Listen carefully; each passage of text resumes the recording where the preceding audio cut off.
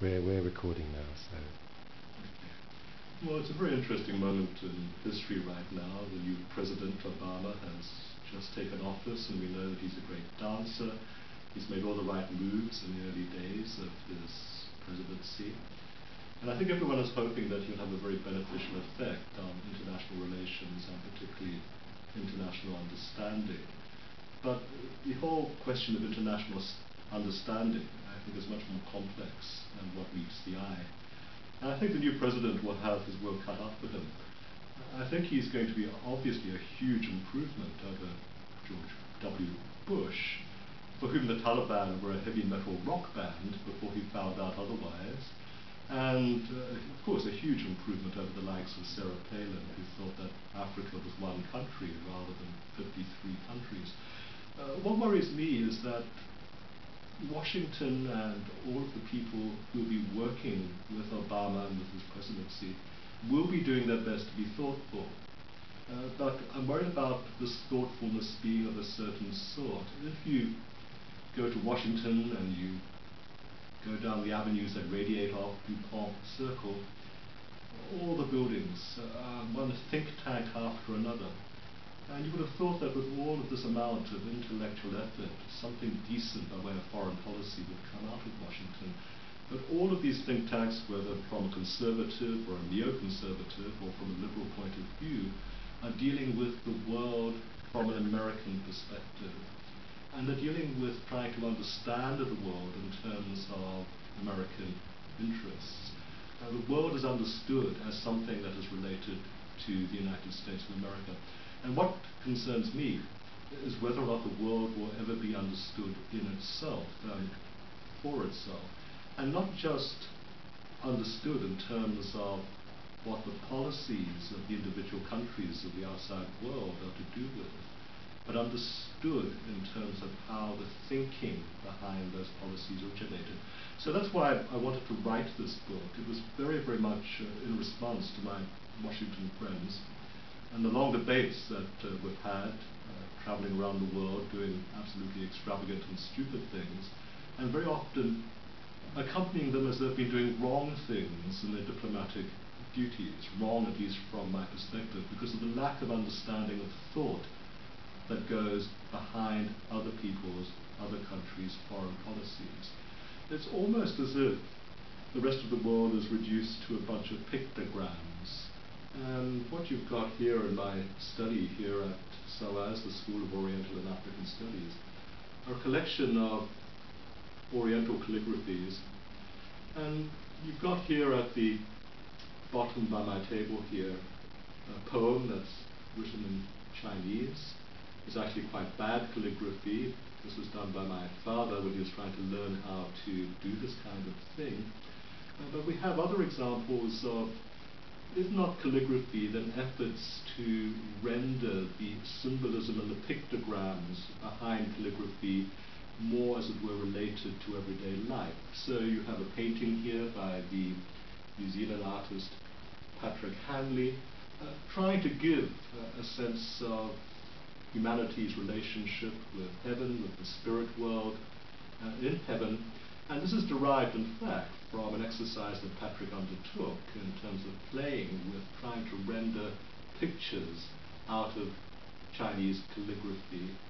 Just a bit further up, again, the New Zealand artist Philippa Blair has rendered a tree in the manner of a Chinese calligraphy character, except that the word for tree in Chinese looks nothing like that, and what Philippa has done looks much more like the Chinese character for moon.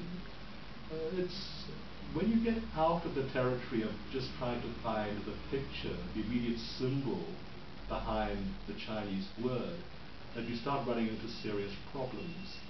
For instance, the top piece of calligraphy was done by a master for me in Tokyo, Master Mita.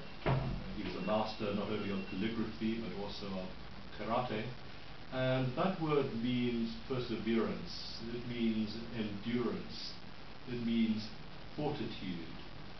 And if you pan over to this other piece of calligraphy here, done by an Okinawan master, Master Toma, again a master not only of calligraphy but of karate.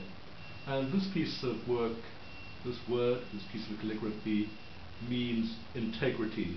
It means pure heart, and it means the fortitude to maintain integrity.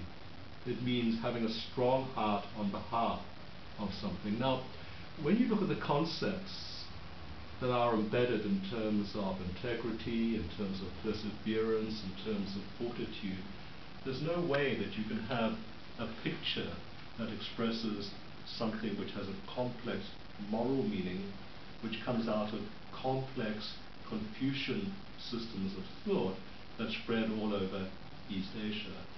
And the idea of simply saying, look, this means something and that's the meaning, end of story, neglects to try to uncover the traditions behind why it's important to have integrity. There's a genealogy here. To have integrity, you have to have a strong heart. To have a strong heart, you have to have patience. To have patience, you have to have persistence. You have to have endurance. And embedded in that is that if you're going to maintain your endurance, you've got to have defiance. What is at stake in the world right now are a whole series of cascading episodes of defiance against not being understood by the great Western powers. This is what the book's about. It's trying to explain how people think and how in the processes of thinking they arrived at a condition of defiance, which they think is morally justified and comes out of the pure wellsprings of a moral position against the political encroachment. So what I'm at pains to do in this book is not to say this is what the Iranian government thinks or this is what Osama bin Laden thinks.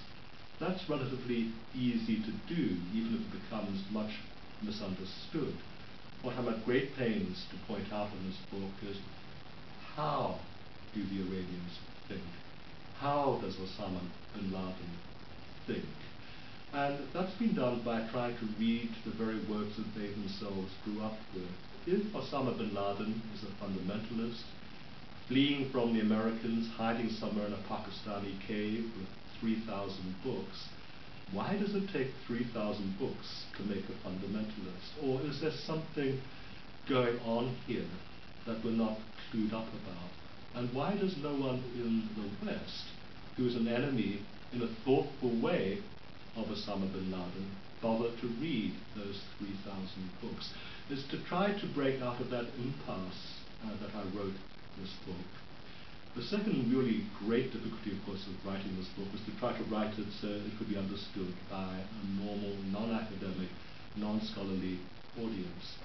So hopefully it's written in a way that if you can fight your way through the Sunday supplements, you can fight your way through those before you get to the comic pages and the sports pages over your cup of coffee and croissant early in the morning, then it's a book for that kind of person on a Sunday morning with a big steaming mug of coffee, wanting to find out something about the world, and maybe wanting to find out something about the world just a little bit ahead of the new President Obama and his discovery of just how hard it's going to be to have thoughtful American foreign policy.